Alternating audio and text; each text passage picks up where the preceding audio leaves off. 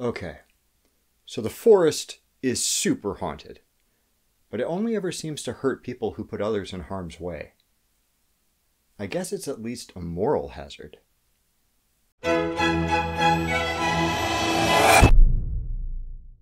On March 28th, a large shipping vessel navigating the rivers around Baltimore crashed into a support pylon on the Francis Scott Key Bridge, resulting in a dramatic collapse. This event has prompted many to voice concerns about the safety of public infrastructure, despite the fact that the bridge had been recently inspected and found to be in good condition. And it's pretty unreasonable to expect any bridge to survive a direct impact from a 100,000-ton ship. Author and media critic Bijan Stephen responded to the outpouring of, if not baseless, unrelated bridge anxiety, saying, "Safety is a feeling, and it's hard to engender a feeling with facts." That idea has been bouncing around in my head for weeks now. Many experts in fields of risk analysis and security think more or less the same way. System resilience researcher Jean Rochland wrote, "Safety does not exist out there, independent of our minds and culture, ready to be measured, but is a constructed human concept, more easily judged than defined." As with most constructed concepts, that doesn't mean safety doesn't exist, but it contains a critical subjective element that can be extremely hard to measure or control. As an engineer and an anxious person by nature, I'm uncomfortably aware of how the dangers that capture our imagination and attention, the things that make us feel unsafe, often have little or nothing to do with the stuff that poses the greatest threat. Disasters aren't usually caused by giant boat crashes, but small things that most people would find beneath consideration: the minimum temperature rating of an O-ring, the maintenance schedule of a piece of equipment, the placement of an emergency stop button. These sorts of details seem inconsequential until they kill a project, a company, or thousands of people when treated with inadequate care. It's depressingly easy to steer our attention away from those critical details and toward big, exciting threats, no matter how little we might gain from worrying about them, or if they're even possible. What if I get attacked by a shark while I'm out swimming? Are satanic cults indoctrinating my child through Dungeons and Dragons? Where will I get ammunition during the zombie outbreak? Without some way to tether that sort of anxious speculation to reality, we inevitably turn toward the sensational, which is, almost by definition, the least likely to be a problem. Worse yet, if those fantasies shape our behavior, we'll end up burning resources more or less at random as we try to run from whatever pops into our heads, or whatever con artist can plant there to sell you 5G cognition enlargement pills. The feeling of safety is malleable, and without some sort of grounding in the real world, it can be hammered into whatever shape is convenient. Many organizations try to encourage that sort of grounding through risk management, a set of practices designed to give a sense of perspective and purpose to our anxieties. You already know what risk is, but it has a very particular definition in risk management. Risk is an interaction with a hazard that creates uncertainty in the achievement of goals. I'm pulling from a couple different sources for that, so let me unpack it a bit. A hazard is a potential cause of disruption, an uncontrolled input that can lead to dangerously unpredictable outcomes. Hazards can be physical, like a crater full of lava, or abstract, like a set of poorly phrased instructions, or even personal, like an intrusive traumatic memory. So long as nothing interacts with them, they're fine. A volcano on Mars isn't anything that you need to worry about. But when we do interact with hazards, their potential is released in a way that increases uncertainty that we can do whatever we set out to do. We're thinking about everything here in terms of probability. Your tires won't necessarily pop if you bike over broken glass. You might get lucky, but each time you do, you're rolling the dice and giving that hazard another shot at ruining your day. Now, if you're used to thinking about risk in terms of avoiding danger, it might be surprising that our definition seems more focused on pursuing goals.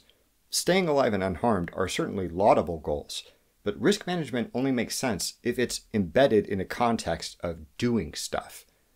In order to have any plans beyond "don't get hurt," you can't just run away from every hazard and congratulate yourself for a job well done. You have to control and account for the risk they introduce. Never using your kitchen knife will, technically, minimize your risk of cutting yourself, but it does kind of defeat the purpose of having one. This agency-oriented framing gracefully sidesteps questions like, how prepared is prepared enough, by asking a pair of questions in return. Well, what do you want to do, and what are you willing to gamble to do it? Now that we've defined risk, we can ask how we might go about managing it.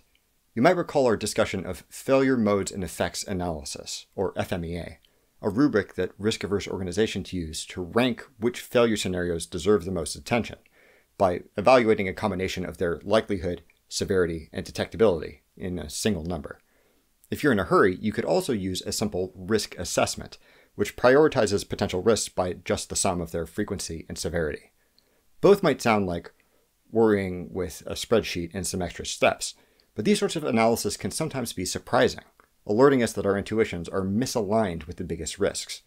You might not have realized just how common a deadly car accident is compared to a bridge collapse, or how much work goes into inspecting bridges every few months. But staring down those numbers has the potential to redirect your attention to closer fires.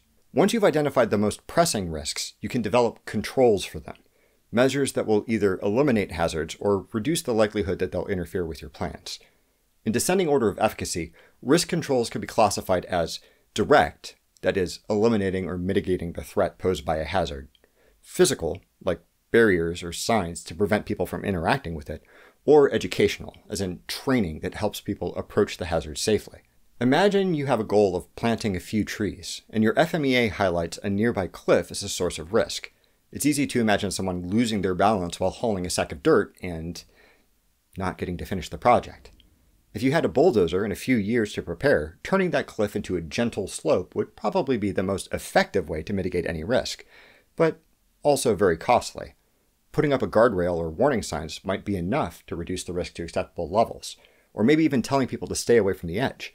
The controls you ultimately decide to implement will depend on the resources you have and how much risk you're willing to tolerate to get things done.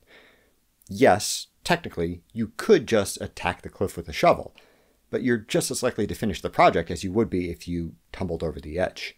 Risk controls can be costly and time-consuming to implement, so if you decide a hazard deserves that sort of attention, it's worth coming up with a few different ideas in each category and gaming out how they'll work in practice. Who will be taking on the additional workload of building, operating, validating, and maintaining those controls, and for how long? It's also worth continually testing and evaluating the efficacy of those measures once they're in place. No plan survives first contact with the enemy, and it's unlikely that the first risk controls implemented will continue to work flawlessly forever. We can now go back to the top of the process and repeat, analyzing and reducing or eliminating sources of risk until we've achieved some likelihood of success that's worth gambling on. Of course, there's always going to be some risk remaining.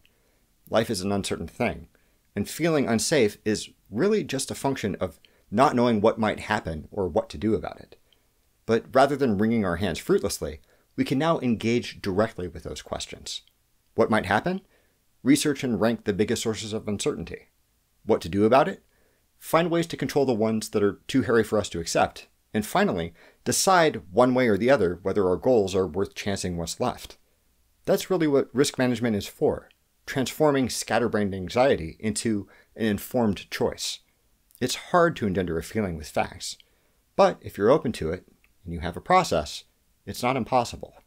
What sort of scary goals do you have that you think could benefit from a sort of risk management process? Do you feel any better about accepting the risks involved by making that choice deliberately? Please leave a comment below and let me know what you think. Thank you very much for watching. Don't forget to blah, subscribe, share, and don't stop thunking.